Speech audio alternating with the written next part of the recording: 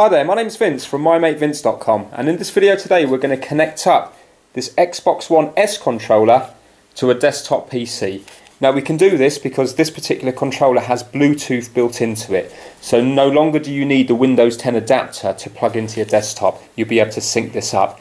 Now the problem I've got is my desktop and my laptop haven't got Bluetooth built into them. So my mobile phone does have, and I can sync this up to my mobile cell phone, but the desktop and laptop doesn't have it built in. So what I've done is I've bought a little Bluetooth adapter. I got it off eBay for about £3. It's not a lot of money at all. You can get them even less than that. And I'm going to, in this video now, set it up and see how well it works. Right, so it's a very small adapter, doesn't take up much room at all.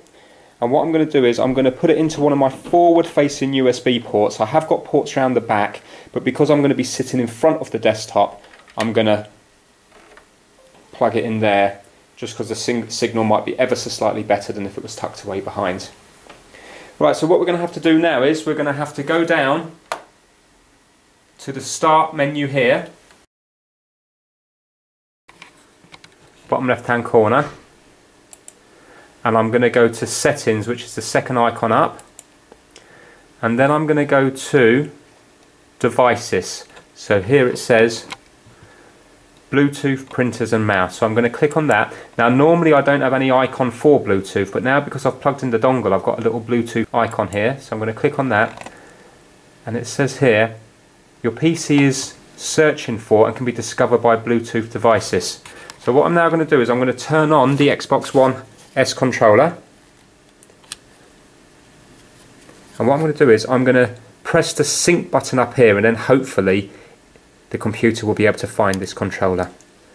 So now you can see that it's flashing faster, and already it's come up there, Xbox wireless controller ready to pair. So I'm going to click on that,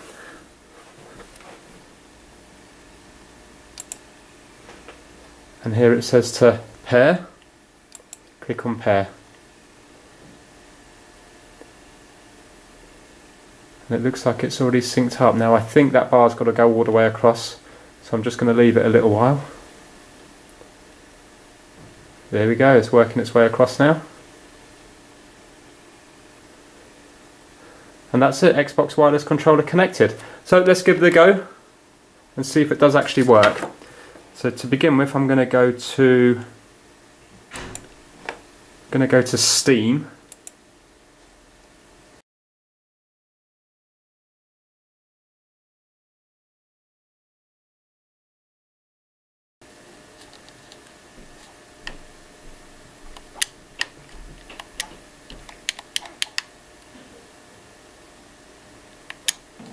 And as you can see, looking around the place, moving around.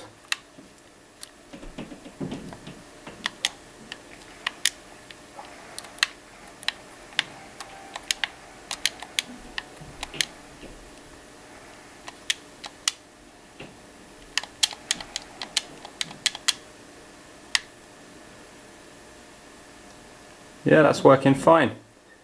Okay, and I'm just going to try it on the Xbox app now as well.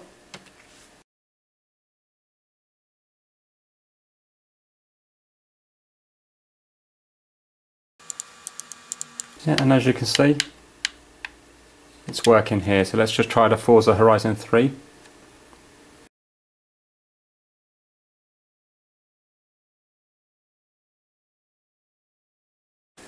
Right, so we're now on Forza Horizons 3, and as you see, there doesn't appear to be any lag. You can see the steering wheel moving there.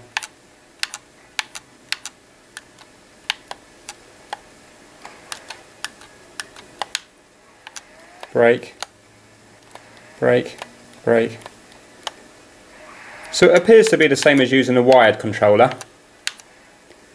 So that's quite useful. So if you do happen to get yourself an Xbox One S controller and your desktop doesn't have a Bluetooth, then really easy to install. You've seen how easy it was. You just plug it in, the computer recognises it, sync up your controller, and that's it, job done. And they're really, really cheap as well. Okay, thanks a lot for watching. Take care. Bye now.